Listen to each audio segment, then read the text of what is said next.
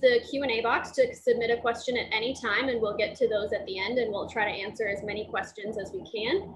And para interpretación en español, haga clic en el botón que dice interpretation. Es posible que primero debe hacer clic en more. And with that, I'll turn it over to Tabitha and we can get started. Good evening, everyone. We are truly excited to be able to have this meeting and for you to take a little bit of time to join us tonight. I'm going to keep my remarks as brief as possible, but first and foremost, just wanting to thank our amazing and extraordinary panelists who will be introduced shortly by Grace. Each time that they're asked to kind of talk a little bit about not only their roles within the city enterprise, but introduce themselves to you directly. But we are definitely appreciative of their time, so we want to make sure that we get that on the record. We appreciate all of the ways that they serve our community and help us to approach this conversation tonight with respect to, are we prepared for this summer in terms of livability and safety? On behalf of PPNA's entire staff and board and the community, we also want to give a special thank you to the members of the South Minneapolis Public Safety Coalition, who we are hosting this particular meeting in collaboration with. My brief comments about the South Minneapolis Public Safety Coalition is that it is a group of community members, whether it be representatives of organizations and businesses and individuals who have been meeting for the past 4 or 5 years in service of trying to advance the conversation about how do we improve livability and safety in our community in a holistic way. You can learn more on our website at www.ppna.org. And without further ado, we're going to go ahead and get started. I'm going to turn it back over to Grace to introduce our first speaker. And after each has gone, we will then move quickly into our Q&A session. Thank you again for being with us. Thanks, everyone.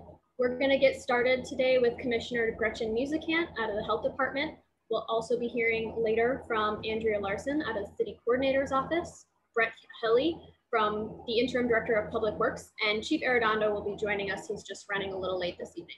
So with that, I'll turn it over to Gretchen. I'm going to share my screen here and we'll get. Thank you so much, Grace and Tabitha. I'm happy to be here. And when I think about public safety and livability, there are so many things that the Health Department does related to that. Certainly our response to COVID, our work on the opioid addiction issues, even our work in environmental justice and safety. But tonight, I'm going to focus on the work of the Office of Violence Prevention, which is one of the units within the Health Department. You can go to the next slide. So there are several programs that have, in many cases, already been underway, are growing and expanding, that I want you to get a sense of how they are all connected to the work of the city. And so I'm going to describe each one as we go. And so the first one is Project Life, which is also referred to as Group Violence Intervention, or GVI. And that is an evidence-based approach that relies on sort of a 3-part partnership between the community members, social service providers, and law enforcement acting together to address the actions of gangs or groups that are most responsible for driving serious violence. And we have been doing that mostly in North Minneapolis since 2016 and have seen really some remarkable impacts, a 71% reduction in shootings that were related to gang involvement. In 2021, because of some increased investment in this program, we have moved rigorously into South Minneapolis, and we have 2 consultants who are now working full-time or working on GVI in South Minneapolis. And we are also working on a variation of the group violence intervention that focuses more on young people, juveniles. And so we're working with the probation, county probation folks, and trying to figure out how a model would work to make services available to young people that are being served by probation. And that is being piloted in South Minneapolis as well. the next program is called Next Step. And that's the next slide. And Next Step is a partnership between hospitals and the health department. And right now, Hennepin Healthcare, North Memorial, and most recently Abbott Northwestern are all providing services to people who come into the hospital because they have been a victim of a gunshot, stabbing, or other violent assault injury. And we have found through that program, having served about almost 500 people, that it really has reduced recidivism in the hospitals. So people are not as, much less likely to come back to the hospital injured violently. The program really looks at helping people not just heal their physical wounds, but also thinking about the supports that they need in order to return to a healthy life in the community, and cuts down on retaliatory violence as a result of being injured. And as I said, as a result of expanded funding, we have moved into Abbott Northwestern and have a program running there now. The next slide is about Minneapolis, which is a strategic outreach initiative, and it's connected to national and actually worldwide research that has shown to be effective. Cure Violence Global is the organization we are working with, and they are giving us technical assistance on this program. And what this does is it uses informal mediation, non-physical contact, non-physical conflict resolution, and interruption expertise, using trusted community members and working on the street to stop conflicts before they happen and as they are happening. They will also be working to foster healing and mobilizing communities to reject violence through strategies like community gathering and peace walks. In 2021, we are really entering this program in a most formalized way. We gave it an early jump start in 2020, but 2021 and the funding we have is allowing us to really formally launch this program. And so there is a competitive RFP process that is being used, and we will be making decisions, funding decisions by the end of April, and then tapping into the expertise of the Cure Violence Global organization to help us with training in May, and then do a community rollout of 6 teams, probably in June. You may experience that there are some folks working under this model currently because we did get it started late in 2020. And so we have extended the contracts of those organizations so that they can continue to serve the community while we start this more formal process. And they are working on Lake Street and around 38th in Chicago. Next slide. So something we've been doing for a number of years and has been actually recognized as a national model is what we call the Blueprint Approved Institute. And what we are doing through that is we work with the community to build the capacity and broaden the network of violence prevention partners. People who are naturally working on this issue at the community level, we're helping bring additional skills and resources and connections for them to do their work and maybe expand their ability to do their work. And so in 2021, we have increased funding for this program as well. And it's going to allow us to have a specific cohort in South Minneapolis. In the past, our funding was sufficient for us to look at proposals from across the city and not to be able to really designate enough of a cohort in any one part of the city. So this year we have 8 South Minneapolis organizations which are currently participating, and they will be participating in the training and so on, but they will also be bringing programming to the community, and we believe that will begin in June. The next area is Violence Prevention Fund. And this is a fund that is available more generally to support all kinds of activities that come forward from the community. Examples include community building, arts activation, youth skill training, street outreach, trauma awareness, resilience training, those sorts of things. And we have additional funding in 2021 budget to allow for funding more agencies. A competitive request for a proposal process is being used to determine who the eligible agencies are there. And we expect that we will be making funding decisions by the end of April. So far, about a third of the applicants received are from South Minneapolis and plan to do their specific programming there. And we expect that the projects will begin in June. And then finally, I don't have a slide about it, but because of the tension around the trial of Derek Chauvin, we have also been given funds to have some trial-related outreach teams. And we have designated, there are 7 organizations, 2 of them working in South Minneapolis, 2 working in North Minneapolis, and then 2 organizations working citywide. So they are out and about working with communities to understand tensions and trauma related to the trial and helping to ameliorate those. So I'll stop there, and I sure look forward to the questions, and also look forward to hearing to what my fellow panel members have to offer.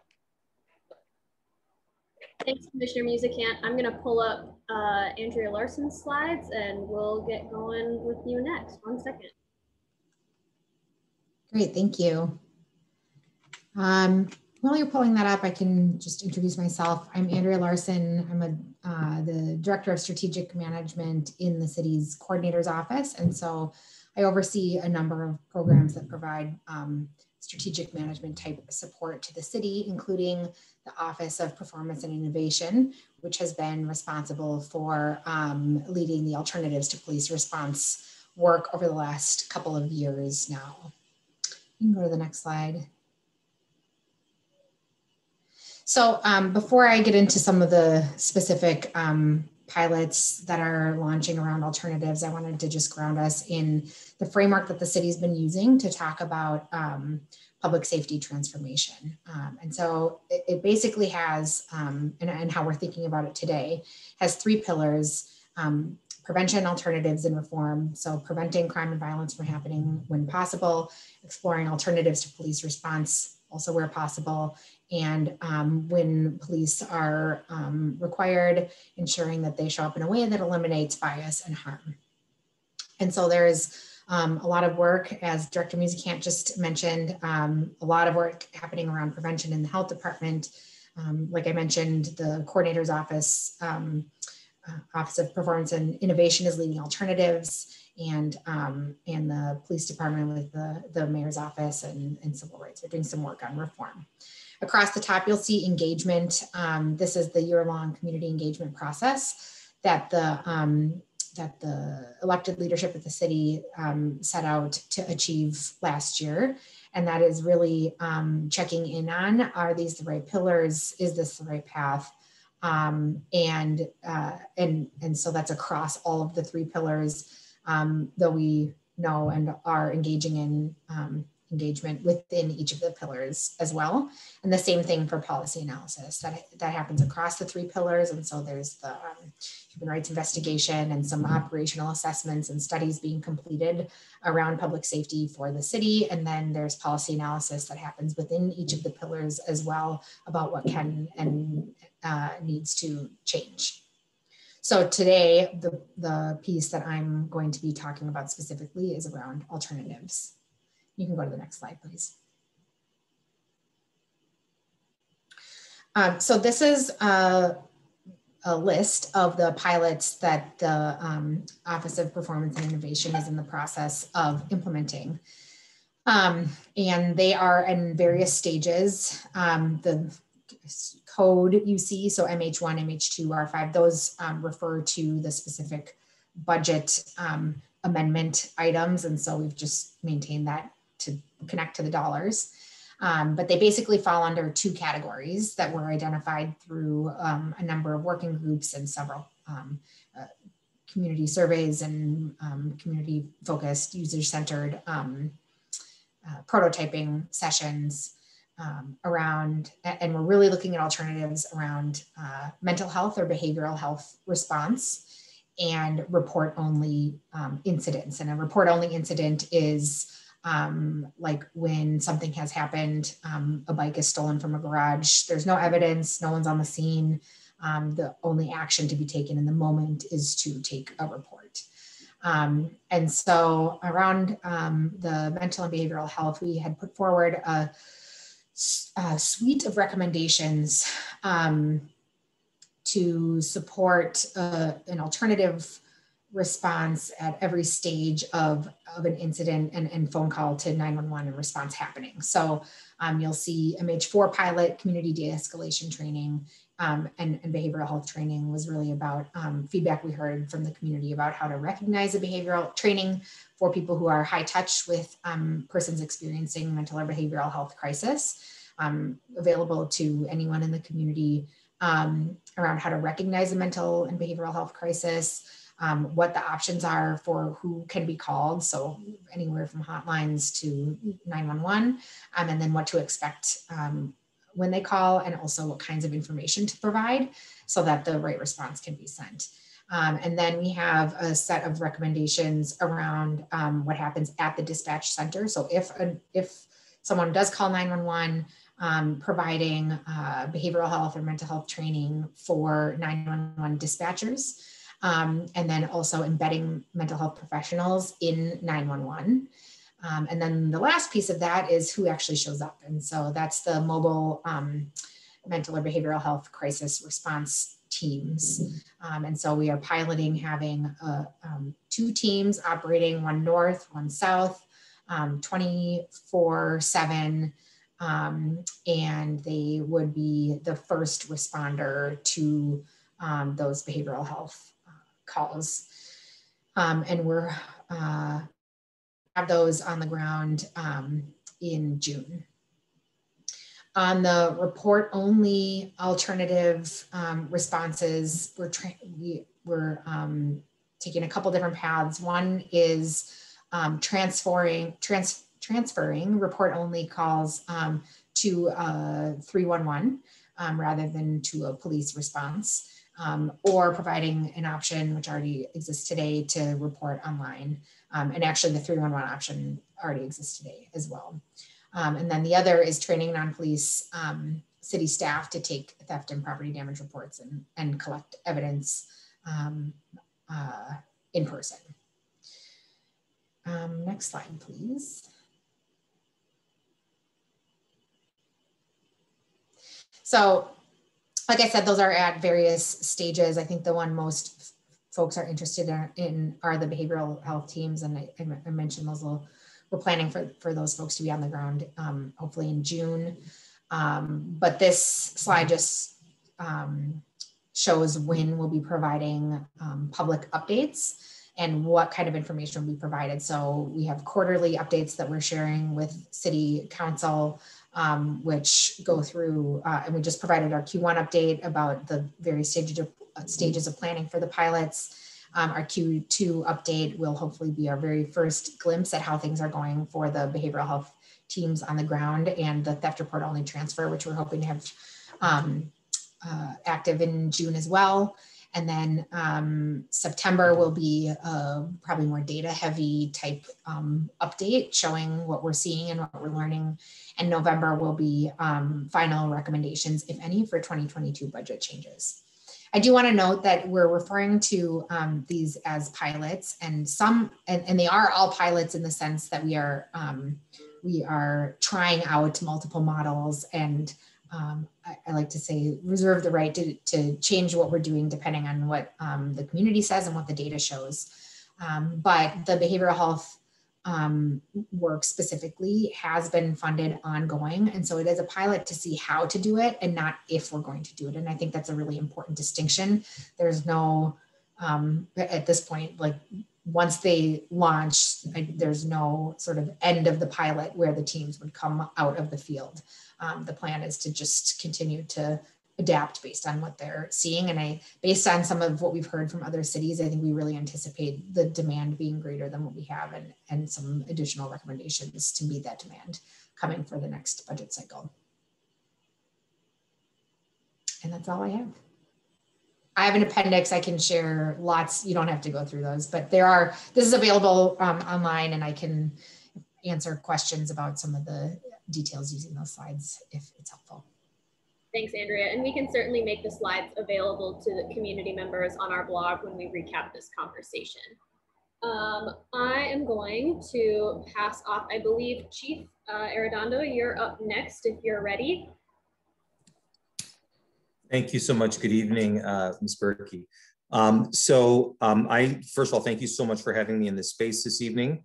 My focus really is going to continue to be centered on the transformational work and change of the Minneapolis Police Department under the model of we must first do no harm, but also making sure that everything that we do is based on the pillar and the foundation of human rights, and recognizing our community is necessary for our own existence and for us to have healthy communities, and certainly to have true community safety. And so what does that look like? Well, a lot of that work will be really about engaging in engagement with our communities, and focusing on solution-based results, but really in collaboration, in partnership with our communities. It's also about looking at things from different lenses. I'm so happy that our Deputy City Coordinator, Ms. Larson, is on the line. She had been working with me years ago. She's probably smiling in my office. I was a deputy chief at the time, but looking at these other alternative models.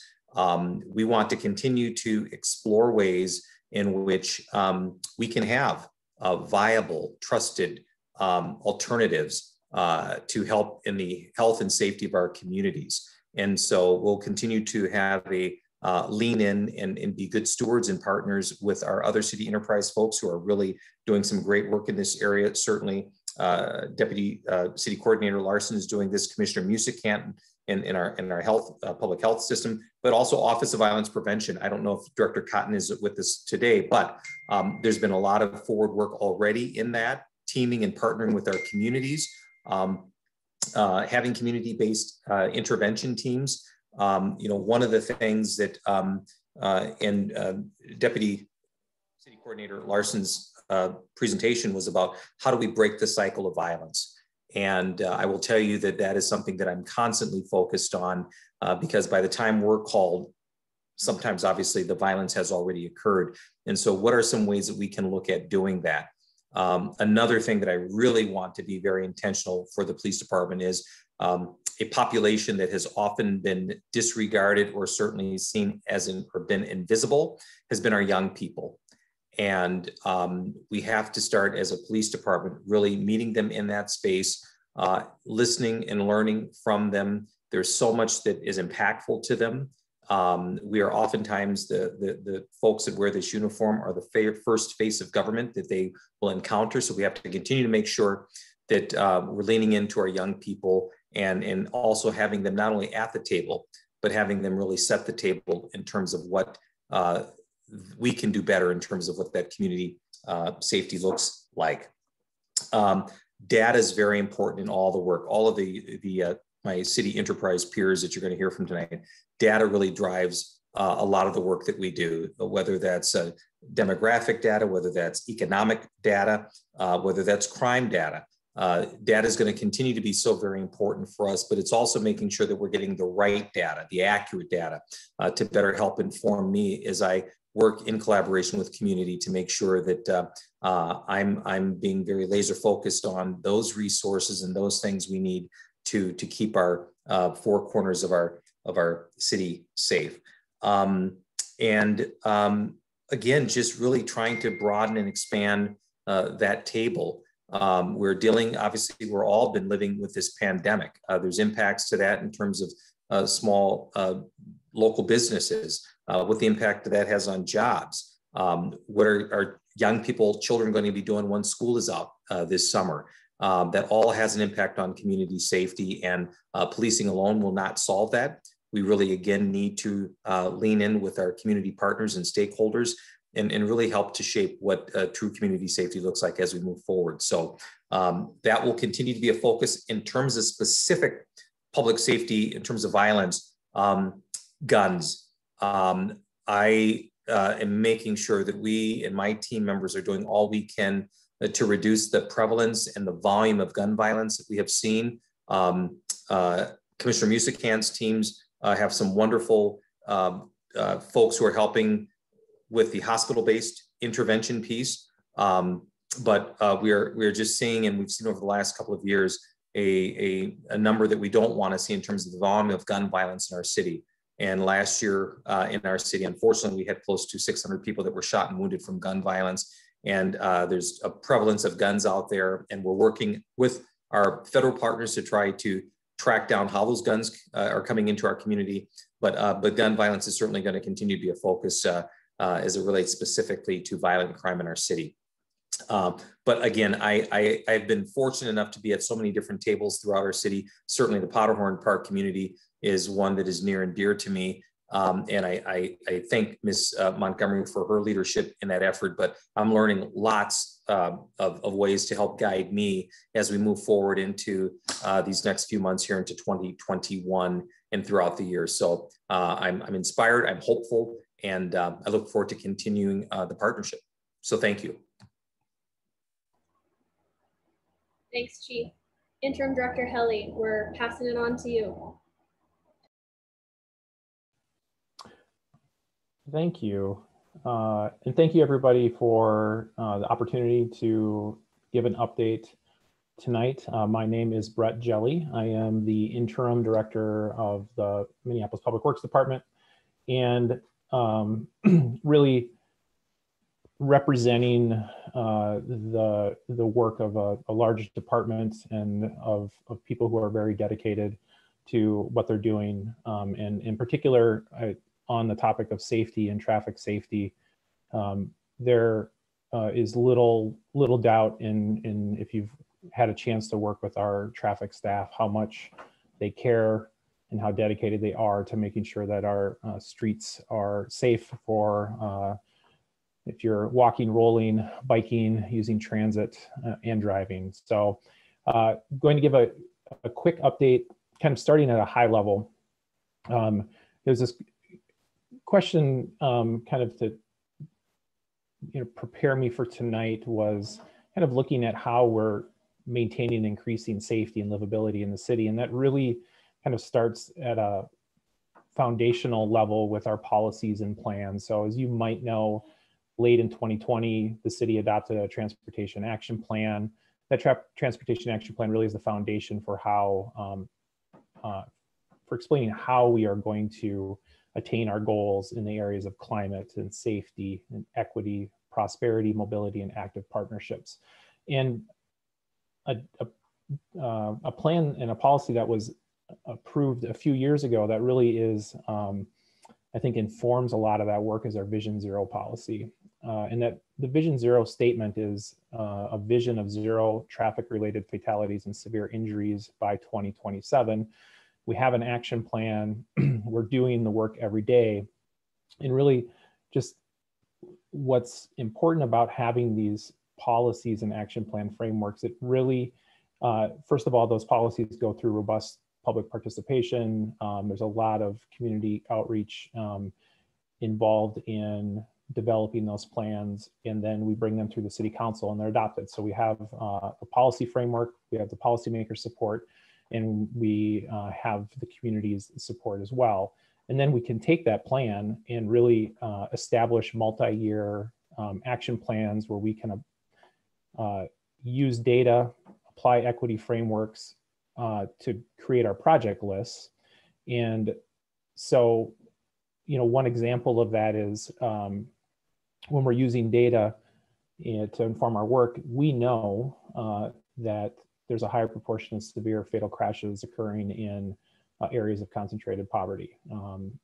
So we can use that information to inform the work we do each year. And much of that is in our capital program, so we have the funding to do it. And we just had a report on our, looking back at 2020 for the Vision Zero Action Plan. We improved 29 intersections. And again, because we know that there's a disproportionate impact of these accidents in areas of concentrated poverty, a higher proportion of that work was focused in those areas. And you can see that report was given last cycle, actually, in the city council meeting, and you can kind of see our plans for the work. Much of that is, of those improvements are planned in the south side. So that's kind of the bigger kind of long-term, looking forward 5-6 year planning efforts we do and how we use our policies. Now I know that there are also kind of the day-to-day things that come up. I've been working with the city for 20 years. I spent half of that time either in working in elected offices or in roles where I was working on kind of constituent issues. And I know in 2020, in our Vision Zero report kind of acknowledges this, that we saw more kind of dangerous activity on the streets from, kind of driving behavior. And so we were seeing more calls, and just, kind of in my experience, how to be the most effective in working with us is, first of all, using 311. I know it's not always the favorite suggestion when I talk to residents, but it really is, it's the best way for us to take in information. We can manage the data, we have the data, and then, we can use that to respond. And I'll, from a practical matter, 4 311 calls is more effective than, 1 311 call, 1 post on Instagram, 1 post on Twitter, 1 post on Facebook. If we're, we can pretty easily see if there is an emerging issue someplace that we need to respond. There's 5,000 citywide traffic safety requests a year. That's 13 a day. So again, allowing us to see where the emerging issues are and focus our energy there is really helpful. And then just being specific with what you're seeing when you make those calls really kind of helps us respond in a smarter and more effective way. The other thing to note there is, traffic calming is a neighborhood-wide commitment. And I just think understanding that residents in a 3-block area, they might not all agree on what the problem is or what mitigation options are best. Things like speed bumps and one-ways and those types of different things are best done through a process and conversation that includes neighborhoods, it includes the residents, it includes the elected officials. So just keep that in mind. And then as that information comes in, I think looking to 21, we're certainly in a different place than we were last year. I think our staff learned a lot of lessons that we're already putting into place. Some examples of responses last year. We did some traffic calming around 38th in Chicago and Powderhorn Park. We've done some speed bumps by Little Earth. We worked with residents on 18th Avenue. So we kind of, last year, this last year was unprecedented in many ways. And, I think we've tested out some tools that we can use. We're also looking at some of the new federal funding opportunities and ways to give ourselves more resources to do kind of these tactical responses in areas that something unusual is happening. I think maybe one of the better examples from last year is if a homeless encampment popped up in a park or in an area where we just had a lot more traffic, we'll be better able to respond quickly. So just, to recap, emphasizing that this is safety is a core part of what we do as a department, and we certainly are ready to respond and in a good place, I think, going into the summer. Thank you, everybody, for your time.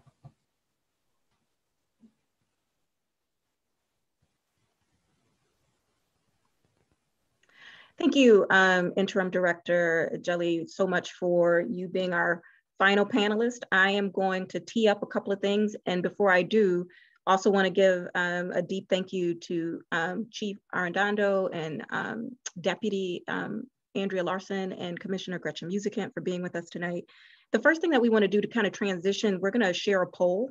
We're going to share a poll with you just related to some of the things that you've heard. If you could go ahead and take a few seconds to respond to this poll. I think that ultimately our aim here is to just kind of get a sense of where you are at, those who have been able to join us tonight in terms of what you've heard, as again, we're trying to understand as a collective community, what degree of preparedness do we believe that we have as we move into this next season, where we know that we've often seen an uptick in challenges that affect livability and safety, and sometimes reveals where there's not resources to actually support people, given where they might be at in their journey.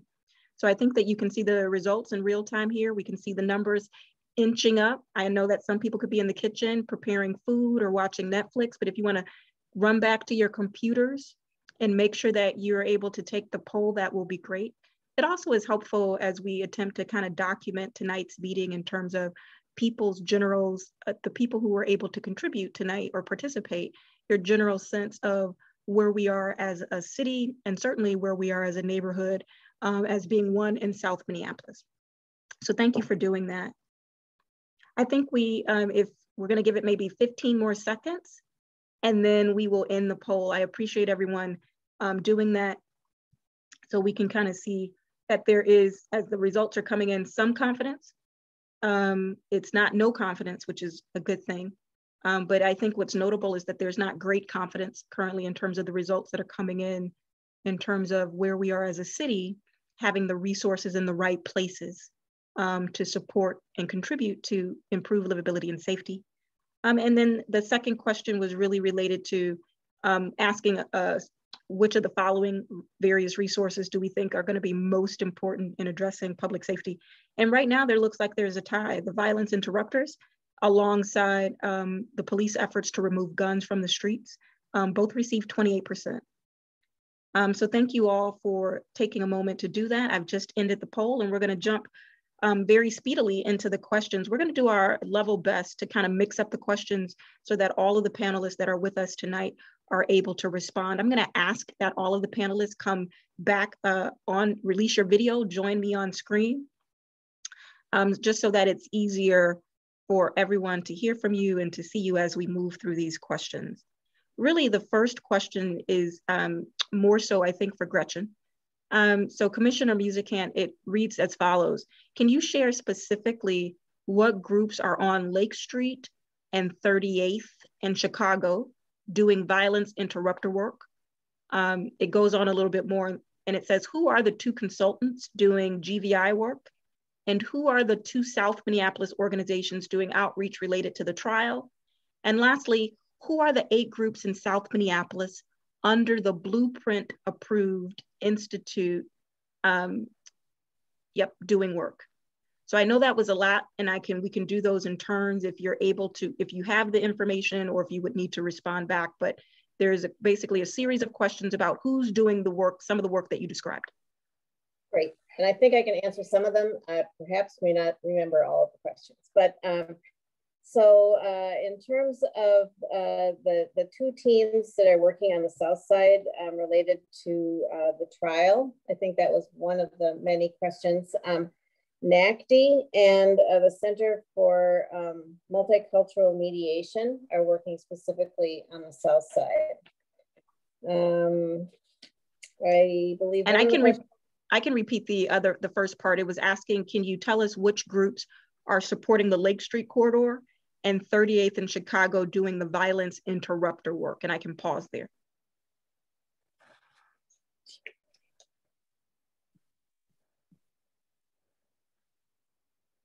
Yes. Let me see if I can answer the other questions, and maybe I can hone in on answering that one too. Okay, yeah.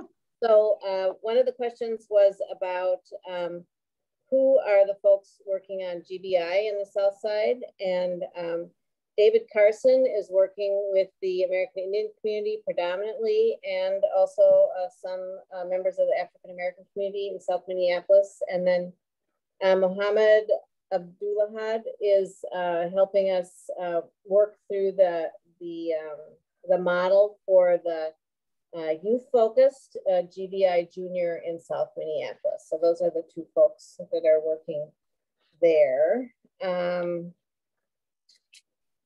I think I was asked about who are the 8 organizations in South Minneapolis that are working with the Blueprint Approved Institute. That was one of the questions? Exactly. Too. Yep.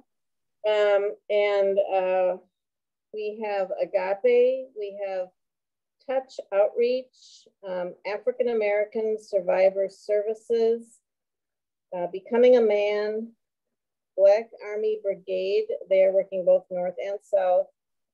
DAC Lifestyles, which is both working north and south, and SIWA AIFC. I'm not sure if that's pronounced as a word, but that's both north and south. And then Elliott Park, Gatekeeper Ministries, Organic Oneness, working in south. So those, oh, I remember the other question. I believe at 38th in Chicago, working right now is Agape. I would have to defer on answering the question on who is working on Lake Street, and I will have to find that out for you. Thank you. We will make sure we follow back up. Thank you so much. The next question is really for Deputy Larson, and it's how will we know when the various pilots from the OPI are active? How will we know when we can call on them? So it's a 2-part question. Yeah, that was a great question, actually. I think something we can provide is a list of estimated timing for when they will be active.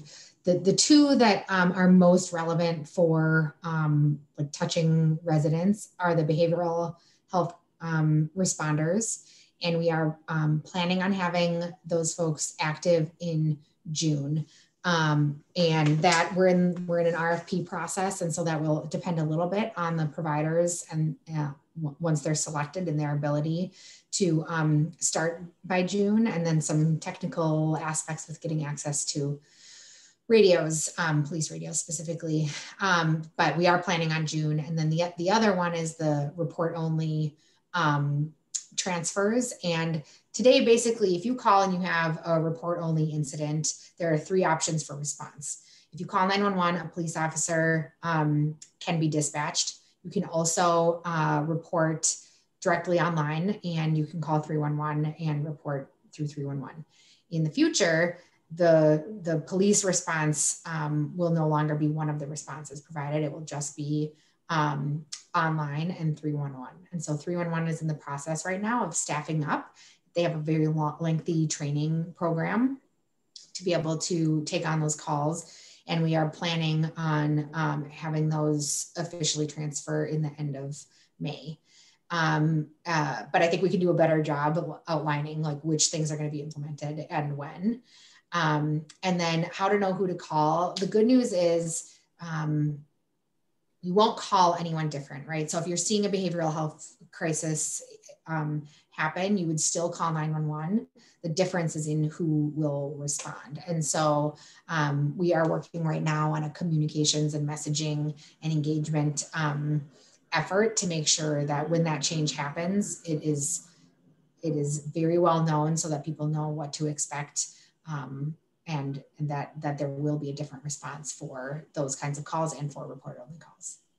So just a couple of clarifications, and I think that maybe I could have reread the question incorrectly, but I think it's more about, do you have an estimate in addition to the pilots, but I guess maybe you indicated that you could provide a list, but when people would be able to call 911 or 311 and then expect a different responder to show up. I think that was the heart of it. Is that what you were saying in terms of June for the behavioral? Yeah. Okay, got it. Thank you so much. The next question is for Interim Director Hjelle.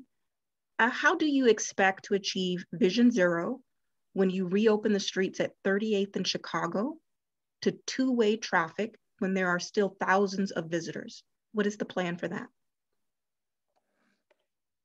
Thank you, and that's a good question. So in the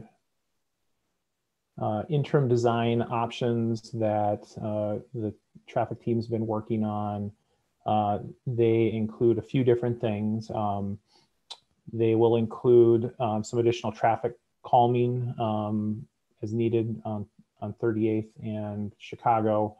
We're going to be adding signage and refreshing lane markings as needed, and preserving as much space as we can for the art memorials, other items, while realizing that one of the other important aspects of the conversation has been providing the access for the businesses and residents, and eventually reestablishing transit that we've been hearing pretty loud and clear from people in that area. So, there are other parts of the city where we have events and lots of people walking around, and so 38th in Chicago certainly has some unique characteristics, but I think we'll go into it with that plan, and then if we need to adjust, we certainly will. Thank you. The next question is for you, Chief. How will MPD distinguish violence interrupters from regular civilians? Are these two groups working together? Thank you, Director Montgomery, for your question. So yes, one of the things, and certainly Commissioner Musicant is aware of this, but we've been working very closely with them. And that means not just, we've had meetings, we've been orientating them, knowing the staff members, the teams who are going to be out there. We've had through Commissioner Musicant and Director Cotton, we've had meetings with the different precincts supervisors, so that their folks, the leadership, knows who they are, and that will continue. They also will be, and I guess Commissioner, it might be seasonal, but they'll be identified by whether it's in the summertime, t-shirts, if it's in the wintertime, perhaps a jacket or some sort of vest or something, but there will also be opportunities for them to be identified, readily identifiable as well. And so yeah, so that relationship will continue. We plan to continue to make sure we're having orientation, so that even if they're going into a certain part of the precinct or the city that they haven't been to for a while, that we're continuing to make sure that they have an idea of who the leadership is out there in terms of the supervisors at the precincts, and because we're going to be working right in tandem with them. So that's going to be very, very important. So yeah. Was there a second part to that, Director Montgomery? No, Chief, but I just want to say that I can't take credit for it. I'm happy that you're willing to give me credit for good questions, but I just want to recognize that it's coming from the amazing community members. I'm just giving voice to them to keep us moving. I do want to do a quick time check, and I'm hoping that we can get through maybe 2 or 3 more questions. So if you could all be mindful to kind of speak expeditiously but clearly. This question may be for each of you, depending on what you know about the situation. It's in regards to the survey that was sent out about the different design options for reopening the 38th Street and Chicago intersection. The question is, does the city have a standard or guidance for their community engagement process? It's a 2-parter. And how did sending the same survey with only 2 predetermined options meet that standard? I'll probably take this. I could throw it to Andrea and see what kind of answer she had, but I don't think that'd be very fair. So thank you, Interim Director Hjelle. Yeah, no, I think that question's for me. There was some space between the outreach efforts on 38th in Chicago, and that, just as a reminder, there was an extensive amount of outreach and community conversations, and if you want to look at the 38th and Chicago website, that's reflected there, on interim design options in the fall, kind of leading up to the winter. And that included reopening options. And then that work was paused, and we picked up that work this winter. And really it's very consistent with our process in public works to present some options, get feedback, and provide some refinements to those options. And in this case, you know, both options did assume a reopening of the intersection, but there were some differences in those two designs and some trade-offs in those two designs. And it was important to city leadership to get feedback from people in the immediate neighborhood on their preference. So that's kind of, I guess, some background on that work. Thank you, Interim Director. And just so for all the attendees to know, if there's additional clarity that we can seek after this meeting, we will do so. The next question is really probably for Chief again.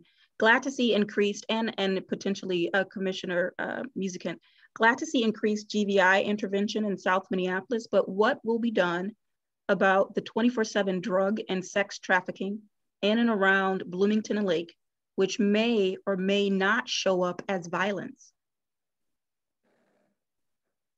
Yeah, Director Montgomery, thank for the community member for that question. So I know that while a lot of focus has been, and understandably, around 38th in Chicago, we have not, and I certainly, our folks are not taking our eye off the ball as it relates to other parts of the city. And certainly that Bloomington Lake area has been one that we are absolutely focused on. And so some of the challenges, some of the issues that folks are experiencing over there with narcotics is something that we're certainly aware of and dealing with, and certainly the sex trafficking. And for the sex trafficking piece, we continue to do a lot of outreach. This goes back to some of the comments that Deputy Larson has made. That is, we've evolved in terms of the public safety, in terms of policing. We had, for many, many decades, we had looked at, we did not look at the victims of that sex trafficking, and we were penalizing them just the same and not doing a deeper dive into the root causes as to why someone may ultimately just be subjected to that type of treatment and environment. So we're working closely with our advocates. We'll continue to do that. We have a great relationship with those advocates. Matter of fact, we have been working through the county attorney's office. They have provided us advocates as well, victims advocate services. And so we're continuing to do that work, continuing to track down. We've been working with our federal partners as well, because I will just share with our community members on the line here too, there are absolutely statutory consequences if someone's charged with felonies here in Hennepin County for that, but federally, that tends to wake folks up who have been perpetrating against individuals who have been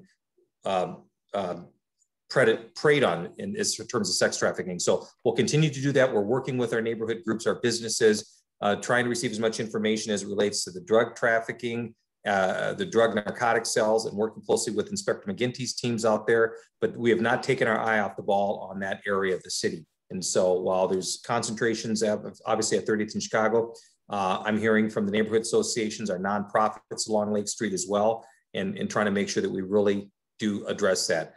And also, lastly, just the alternative methods too, whether it's the violence interrupters and others, community-based folks. If we go further into Little Earth, the AIM patrols, I mean, we've got some resources out there to help us in terms of reducing the type of violence and things we're seeing out there, and making sure that we're reducing community harm. Thanks, Chief. Just add one small detail. The program I talked about, the Next Step program for violence, we are developing a similar program for opioid addiction, and so that we intervene when there is an overdose and help people make a transition at that point, get into treatment. And so we're developing that as a prevention approach to complement all the things that Chief talked about. Thank you, Commissioner Musicant. If everyone would just bear with me so we could do our closing appreciation to our panelists. And then again, our role tonight was to be more of a facilitator, and I'll just have some quick closing comments because we have this opportunity in this space together. But certainly, Gretchen Musicant, we thank you for your service and your time this evening. Interim Director Hjelle, Deputy Larson, and Chief Arredondo, it's been an honor and a pleasure to continue to get to know you a little bit more in these past several weeks. We know that each of you has very difficult roles, in whether you be in an appointed and or in other elected positions as well, we recognize the weight of the moments that we find ourselves in. And one of the things that we want to acknowledge is the amazing questions that we didn't get into the chat tonight. But from what I could see, one of the key themes that continues to arise is we need servants like you to continue to help us to understand how we can aid your ability to get more resources so we can move from pilot. And when we think about data, so that we can be more prepared season after season than what I think the community attempted to articulate through our poll tonight, that there's still just some confidence that we're able and prepared to face all the things that are ahead of us. That's not an indictment, that's not a critique. I had an opportunity to share with Commissioner Musicant at the beginning before we started that we like to see ourselves as trying to apply positive pressure when we can, but we also need your help to tell us where we as community members can help you apply pressure to get the resources that your departments need in order to truly improve our lived experience in our communities. And so we are counting on you and we are cheering for you, but we ultimately want to move behind some of the continued trends that we see year after year in our communities, despite pandemic, and certainly despite the heinous murder of Mr. George Perry Floyd Jr. And with that, I will bring us to a close. I appreciate each of you. This is going to end our recording of tonight's session. Thank you for taking the time to spend an hour with us to consider the question, are we prepared from a livability and safety perspective as we approach the summer season? Everyone, I bid you a good night. We appreciate you deeply. Thank you for your continued service. Thank you.